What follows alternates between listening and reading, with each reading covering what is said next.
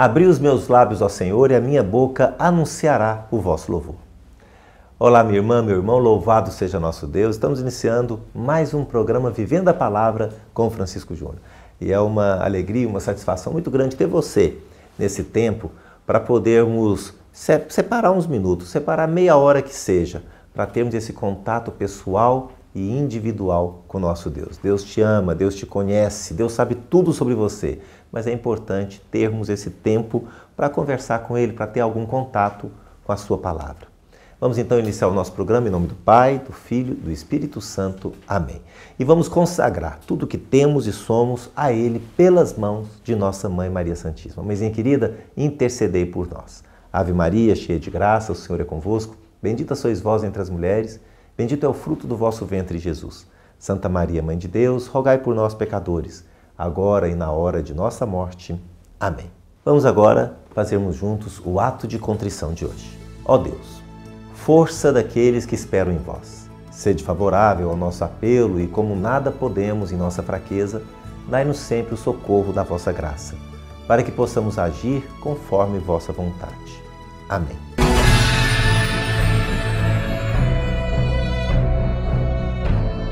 Durante toda a semana, vamos pedir a graça de acolher Jesus na companhia de Maria. Que a Virgem Maria não deixe faltar em nós a obediência à vontade de Deus, que ela seja a nossa escola de fé, destinada a nos conduzir ao encontro com seu Filho Jesus. Vivendo essa verdade, vamos juntos rezar o Salmo 66. Que Deus nos dê a sua graça e a sua bênção, e sua face resplandeça sobre nós. Que na terra se conheça o seu caminho e a sua salvação entre os povos. Senhor, dai-nos a graça de caminhar na presença de Jesus com Maria.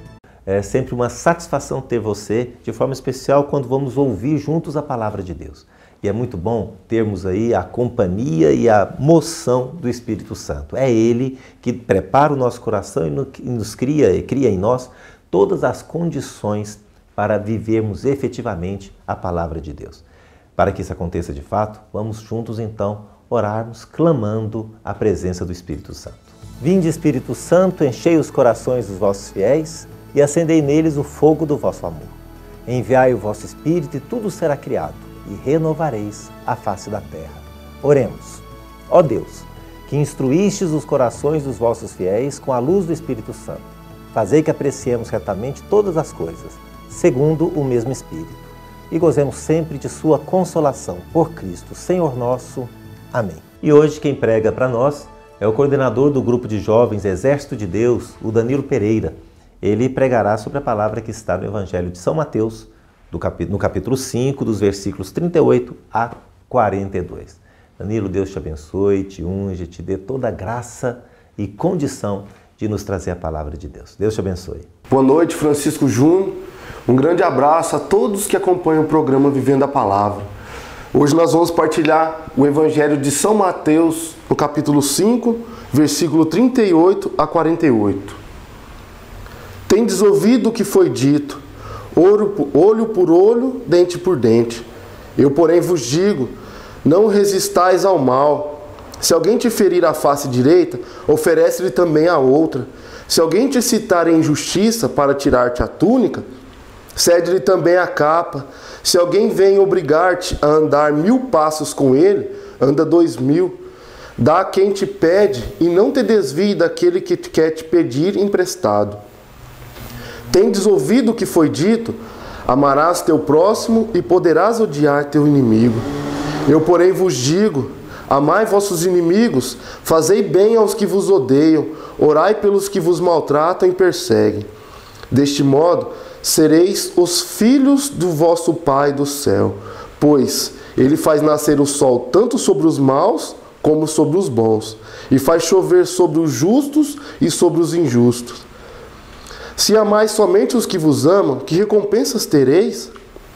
Não fazem assim os próprios publicanos? Se saudais apenas vossos irmãos, que fazeis de extraordinário? Não fazem isso também os pagãos? Portanto, sedes perfeitos, assim como o vosso Pai Celeste é perfeito. Palavra da salvação. Glórias a vós, Senhor. Meus irmãos, nessa palavra que o Senhor veio trazer ao nosso coração, Ele vem nos chamar a viver um cristianismo verdadeiro. Um cristianismo onde brota do coração, da alma. Não um cristianismo vazio, um cristianismo sem vida. Um cristianismo onde eu tenho o direito de excluir, onde eu tenho o direito de fazer do outro um objeto. Mas um cristianismo verdade, um cristianismo que faz com que o nosso coração, o nosso ser em imagem e semelhança de Deus, se torne uma coisa verdadeira. Porque quando o Senhor vem falar ao nosso coração, tendes ouvido o que foi dito, amarás o teu próximo e poderás odiar teus inimigos. Isso daí vai totalmente ao oposto do nosso ser cristão. E é importante a gente entender que esse ser cristão, quando o Senhor ele viveu a sua paixão e a sua ressurreição, depois os apóstolos, aqueles que seguiam Jesus, eles começaram a propagar a palavra de Deus, a propagar esse amor que esse Jesus tinha, que esse Jesus demonstrou. E foi uma coisa verdadeira, e não foram eles que se diziam cristãos, mas sim as outras pessoas que viam nele a imagem do próprio Cristo. E eles começaram a dizer cristãos, e ser cristão significa isso, ser outro Cristo. Ser outro Cristo, eu repito. Então, esse ser cristão, ser outro Cristo, é sim viver aquilo que Cristo viveu. E o Senhor viveu isso de uma forma plena, essa palavra. Não é uma coisa vazia. E é importante a gente entender também que aqui nós estamos falando do começo da vida pública de Jesus. O Senhor ainda, quando o Senhor falou, quando Jesus falou essas palavras, o Senhor estava começando a sua vida pública. Jesus estava começando a viver a pregação da palavra, começando a pregar o Evangelho, a divulgar aquilo que a boa nova a todos. E o importante é a gente entender também que aqui, até então, o Senhor ainda não tinha vivido a sua paixão. Mas só que Ele mostrou essa palavra de uma forma plena no altar da cruz, quando o Senhor foi erguido no altar da cruz. Quando Ele estava lá passando toda aquela dor. Imagina, eu fico imaginando no meu coração a dor que Jesus passou. Todo o sofrimento de Jesus, toda dor, toda angústia, todo escárnio, todo o sacrifício de Jesus. Mas tudo isso Ele fez com que valesse de uma forma plena na nossa vida.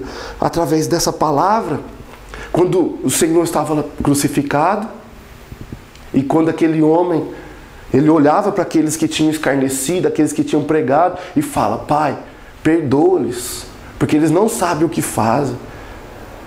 E aqui fala: eu porém vos digo, amai vossos inimigos. E o Senhor deixou isso bem claro, bem claro. Qual é o verdadeiro sentido de ser cristão? Na minha e na sua vida, meu irmão. O verdadeiro sentido de ser cristão é vivenciar de verdade a palavra de Deus, de uma forma plena, de uma forma verdadeira, e não de uma forma vazia, sem vida. E eu quero encerrar essa palavra, essa partilha minha, falando que hoje no nosso mundo, essa vivência da palavra, esse ser imagem e semelhança de Deus através da humilhação, através do amor, está sendo abolido do nosso meio. E é importante que eu e você, nós possamos trazer isso para a nossa vida, com o nosso testemunho, com o nosso amor. Deus abençoe a todos, fique com Deus. Muito bem, Danilo.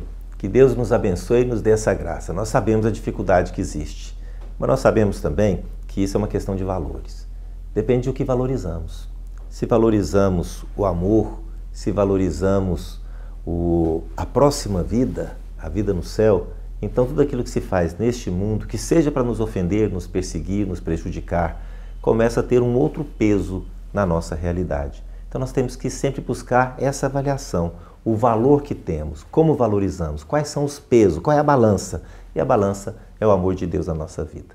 Deus abençoe cada um de nós para que saibamos viver essa verdade tão dura, mas de uma forma a efetivamente, a de fato, nos colocar na presença e na experiência com Deus.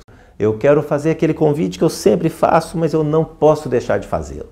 que você seja conosco um co-evangelizador da Palavra de Deus. Que você entre no nosso site, sugira histórias de fé, faça perguntas, mas acima de tudo, compartilhe a Palavra de Deus com aquele que você sabe que precisa, seus amigos e familiares. Isso é muito simples, basta visitar o nosso site, que é o www.comfranciscojr.com.br. Vamos agora responder a uma pergunta feita hoje no bloco, no momento Edificando sobre a Rocha.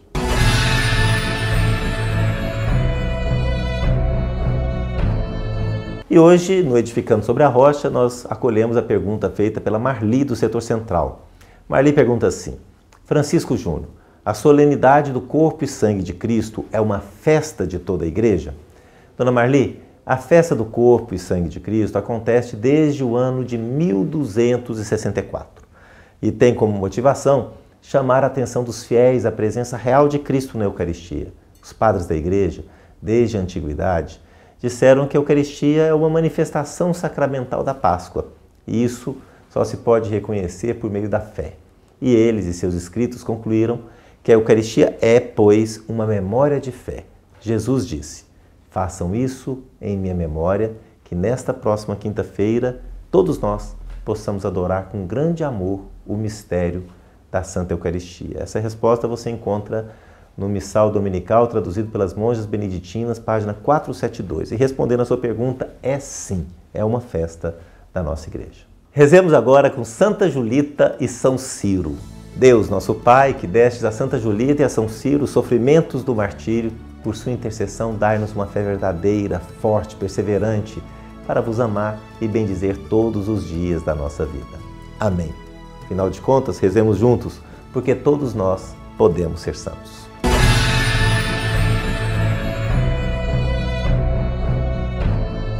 A história de fé de hoje, ela é bem interessante e acredito que pode nos fazer vestir a carapuça em muitas situações. Conta que uma empresa brasileira, estimulada a produzir e exportar, estava analisando, ela produzia sapatos, estava analisando os mercados consumidores, novos mercados consumidores para ela poder produzir e exportar. E como a gente sabe que quando estamos fazendo, uma empresa se prepara para aumentar a produção, inclusive para um mercado novo, ela deve observar o gosto do cliente, de forma muito cuidadosa, correndo o risco de ser um desastre. Então ela mandou 2 de seus principais executivos para a Índia, para as cidades de Nova Delhi e Bhopal. E eles foram. Passado algum tempo, visitando os shoppings, conversando com as pessoas, olhando e observando a característica do vestuário daquela região, ambos, sem saber um da carta do outro, enviaram um e-mail para a matriz. O primeiro dizia o seguinte: cancelem o projeto. Ninguém usa sapato aqui. E ficaram muito assustados com seu e-mail. Já o segundo, quase que no mesmo momento, mandou também o seu e-mail com as suas impressões. Teve todo um relatório e ele dizia: tripliquem a produção. Aqui ninguém usa sapato ainda. A forma de se analisar o desafio, a missão, o problema, ela é muito particular, mas ela interfere diretamente em tudo que acontecerá daí por diante. Muitas vezes olhamos os desafios da vida, observamos, analisamos os problemas de uma forma a entender como um limite intransponível. Já outras pessoas veem como um bom desafio. E aquilo que é desanimador para alguém, dependendo da forma que se vê, é extremamente animador e motivante para para outra pessoa, a mesma situação. Cabe a nós entender como queremos encarar a vida. Queremos permitir que os problemas, os desafios, as intempéries, as tribulações nos limitem e nos diminua, ou queremos que as mesmas intempéries, tribulações, dificuldades, limites, problemas nos façam animar e enfrentar a situação? Vamos em frente. Acredito que essa segunda alternativa ela é muito mais interessante para cada um de nós. Salvai-nos, Senhor, quando velamos, guardai-nos também quando dormimos. Nossa mente vigie com Cristo, nosso corpo repousa em sua paz. Fique com Deus, em nome do Pai, do Filho e do Espírito Santo. Amém.